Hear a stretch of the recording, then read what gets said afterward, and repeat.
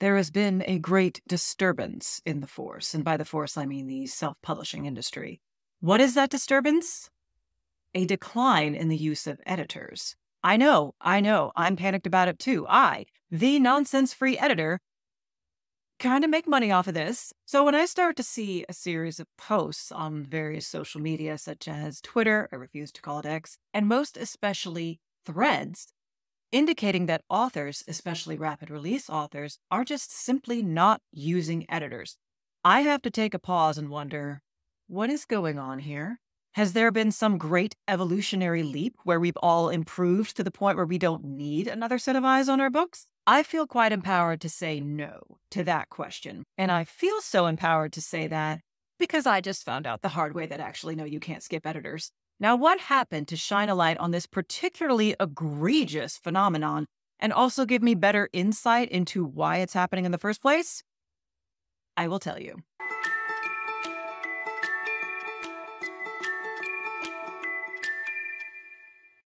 Hello, shameless writers. I'm Kristen McTiernan, the nonsense-free editor, at least for now, here bringing you your somewhat regular quarterly update. I haven't been making videos recently. I'm so sorry.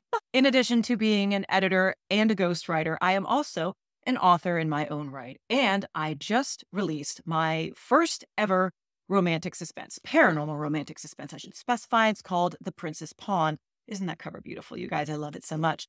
The cover is fantastic. The interior we're going to talk about. Now, as you all know, I've been an editor for well over 15 years. I do it in my day job, I do it on the side, and I've slowly been building my business over a series of, it's been 18 years now. Oh my God, I'm so old. So I love editing. I cut my teeth on editing. I do ghostwriting now. That's kind of a bigger moneymaker for me. But what has surprised me, I'm going to say in the past year, is that ghostwriting has become 80% of what I do. I get so few, relatively, editing jobs, maybe 2 a month, which is as low as it's ever been. And when I talk to people that I've worked with before, it's like, hey, did I lose your business? Is there another editor that's better? I'm going to say in 8 out of 10 of the people that I've contacted, it's not that they went to another editor. It's that they stopped using editors at all.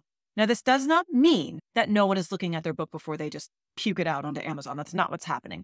What's happening is the writers community is starting to see that, the money for my books aren't really flowing in the way I would like them to. Typically, when I work with a first-time author, specifically if they're a ghostwriting client, the first question on their mind is, how long will it take me to make this money back? How long will it take me to not only break even on the money that I've invested into this book, but then to actually earn a living from it? And my response typically is, you probably won't make a living until you've had about 3 books, whether they are in a series or whether they are one-offs. Every single self-published author will tell you the same thing. It is highly, highly, highly unusual for you to have one book and it just hits it out of the park. You make money right away. People love it. Your marketing is on point and you make money back from your ads, from your cover, from all of the money that you sink into it, and you make it back in the first year. Very unusual for one book. And cost is a primary reason that editing, I suspect, is on the decline. People instead are saying, okay, I have this amount of money to spend. What should I put into it? And what people are finding, and I'm not disagreeing with this, by the way, is that having a beautiful TikTok-worthy cover will sell more books than actually having a good typo-free book. That is a trend that I am finding. Additionally, and you may have found this when you're looking around, a lot of editors are raising their rates because I don't know if it's just an America thing. I'm pretty sure it's not. I'm pretty sure it's everywhere. But the economy is not doing great things right now. It is doing the opposite of great things. And I just paid my taxes and I worked for free for like half the year. That's so fun. It's so fun. I digress. Don't brag at me, people who live in the UAE and other places. I understand that your life is awesome. Please don't brag to me. But money is tight. And a lot of times, first-time authors, particularly those who are working a day job that doesn't pay a whole lot, they think to themselves, okay, I am writing a high fantasy book. The cover requirements for fantasy I'm going to be honest with you guys, they're a lot higher than the cover requirements for a billionaire romance.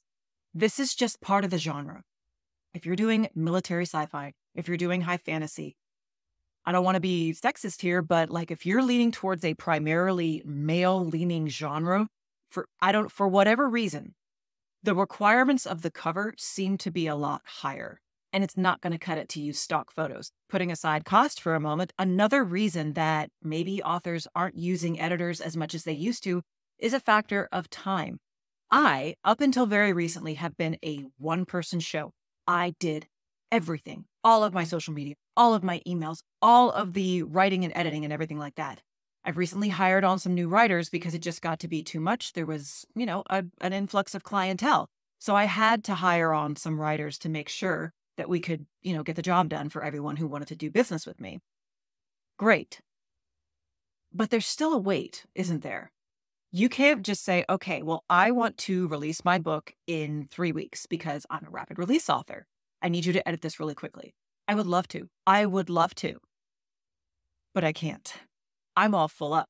Now, there may be some other editors who can get you in right away, or they will for an additional fee.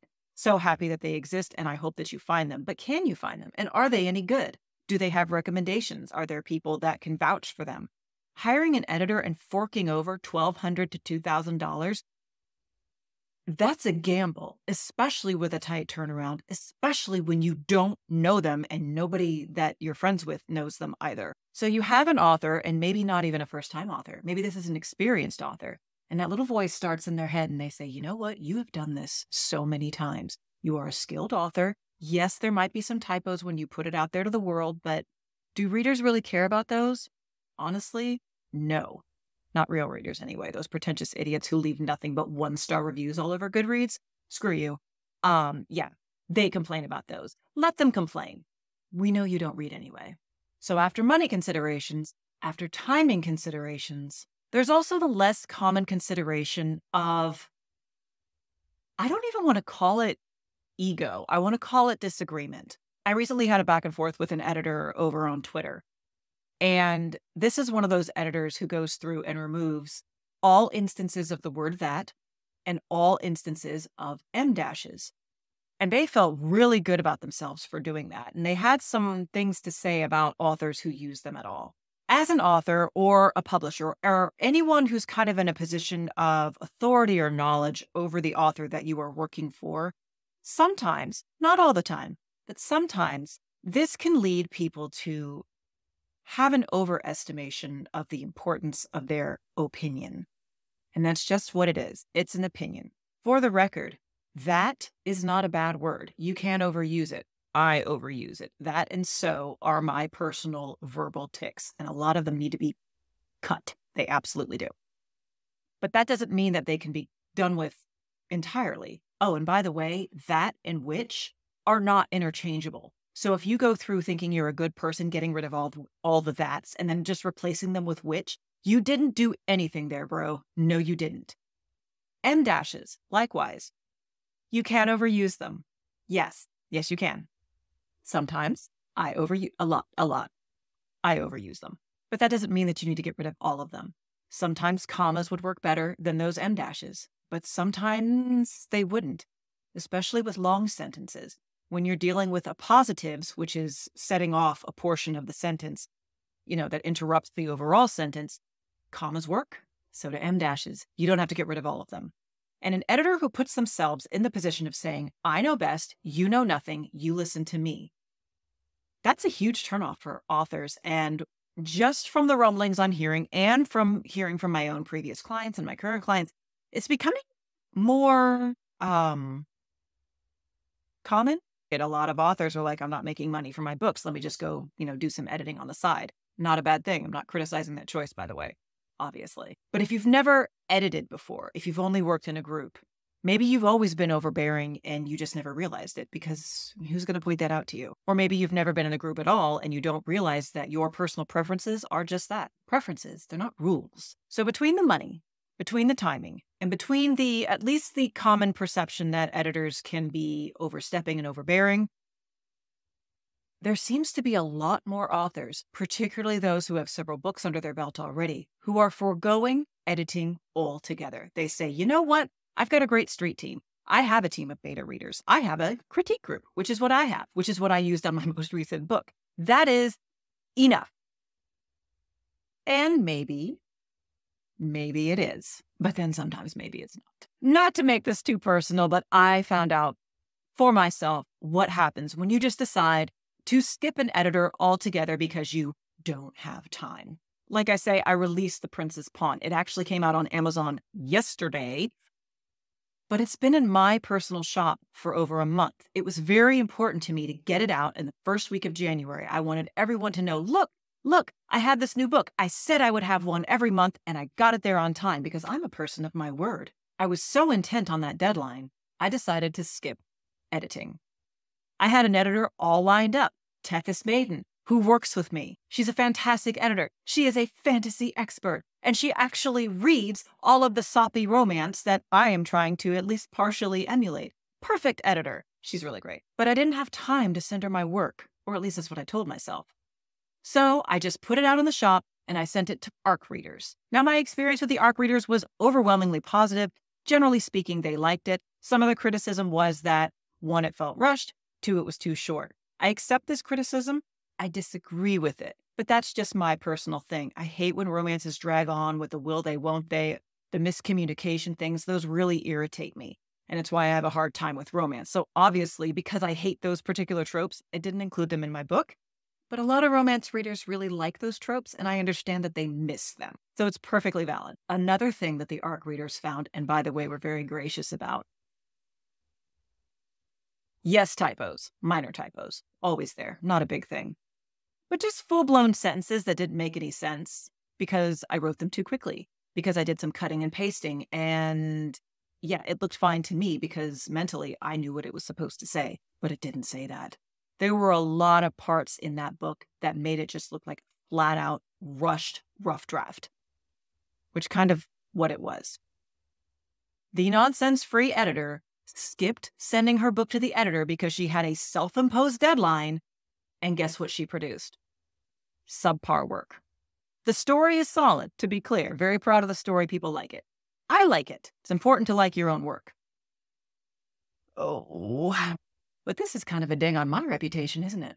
Which brings me to my next point. When I started the year off, I had this idea that I was going to release a book a month, which I can do. I have writers working for me now. So that's removed some of my freelance obligations. It frees up my time. I'm not working 12 hours a day anymore. Oh my God. But what I've found as I'm working on the sequel to The Prince's Pawn is, yeah, I can generate 50,000 words in a month, but I hate them. I hate them. They're not good. They're lazy. They're trite. And I don't feel good putting my name on this. And a person's name is really all we have. In particular, I had an exchange over on Threads. I'm never there anymore, spoiler alert, but I was there, at the beginning. And somebody mentioned that they can't stand reading long series, not because the series plot tapers off, but because it almost seems like the author stops trying and it becomes unreadable. And you can tell that they've stopped using an editor.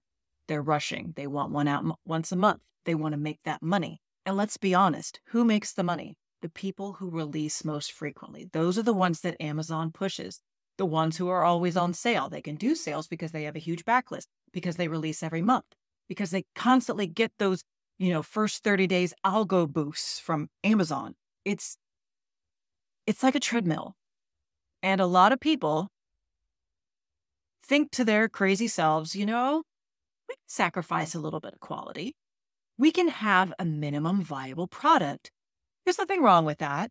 This is just business. I'm making money. Why else am I being an author if not to make money? But when you're slapped in the face with a subpar product with your name on it, do you ever really recover from that? I mean, yeah, I can go into Amazon anytime and just upload a new interior file, which I had to do to get rid of those typos. But the hit your reputation takes, particularly from a first-time reader, will that ever recover? I'm not sure. I'm really not. I hope that it will. I hope that if one of my books isn't for you, you would be willing to take a chance on another one. But it's not guaranteed. There's so many books out there. And if you have an unpleasant or even subpar experience with an author, why would you bother giving them a second chance? And honestly, as an author, I am of the opinion that I shouldn't have to ask you to give me a second chance. Which is why, two things. One, I'm not doing a book a month.